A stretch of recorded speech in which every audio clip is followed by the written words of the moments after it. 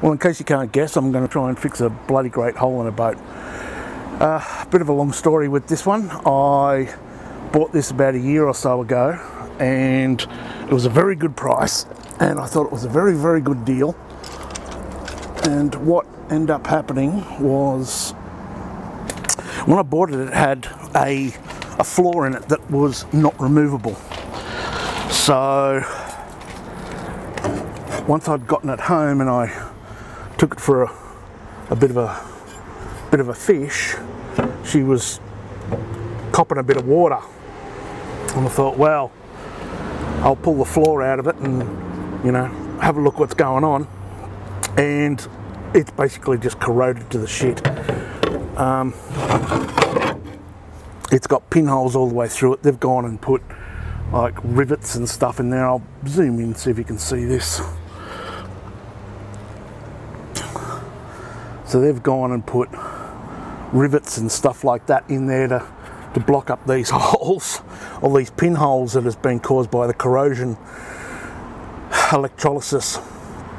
So yeah, I actually don't think I'm going to be able to repair this, because I believe it is just too thin. It's corroded so badly that just bits are just flaking out of it, pretty much. I'm going to give it a go. I'll give anything a go once or twice. So let's see how we do. I'm going to mark this around. If I can get my friggin' pen lid off. Get off, you bastard. Come on. Oh, for fuck's sake. So let's put this around here like this. Oops. Righto.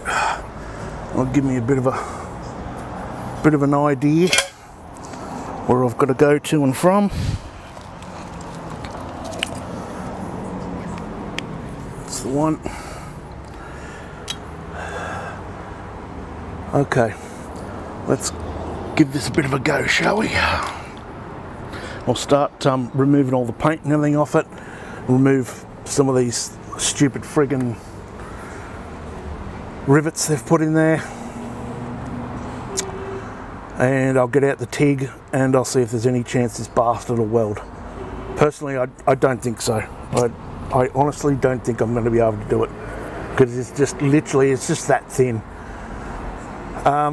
If that doesn't work using the TIG, then I have got those aluminium brazing rods, which I actually don't particularly like. They don't work very well for me.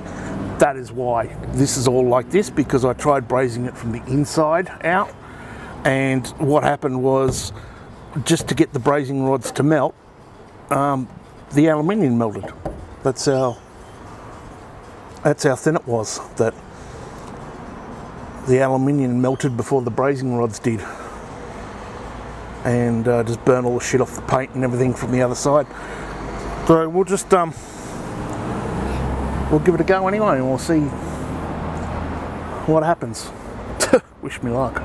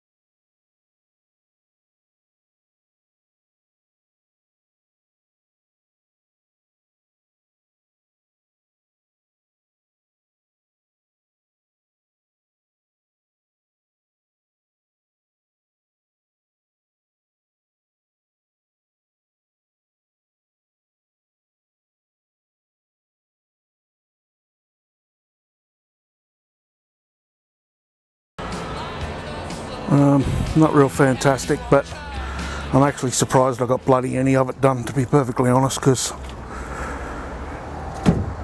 yeah, the metal in that boat is just shit. It's really, really, really bad. So I've still got a couple of small holes to take care of. Got like this there. And there's a tiny little crack there. So we'll just finish sanding it down a little bit, and then we'll fill it up some more. And probably sand it down a bit more again. And yeah, just see how we go.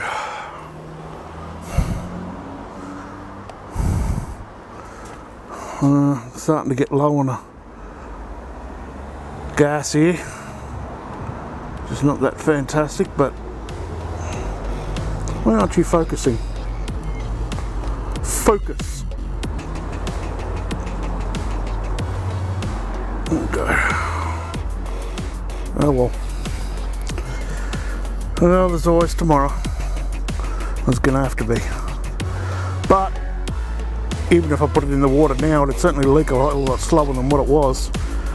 But I'll just chalk up those cracks and stuff and fill it up a bit, and yeah, we'll see how it goes. I need to strip all the paint off this thing. I'll get all the paint off it, and I want to paint it again, and I want to strip all the paint off the inside of it, and I want to paint it all with blackjack. In fact, actually, that's what I'll paint this outside with. I'll paint it all with tar. So it's the go. Alrighty. Time to go and have dinner. It's getting late.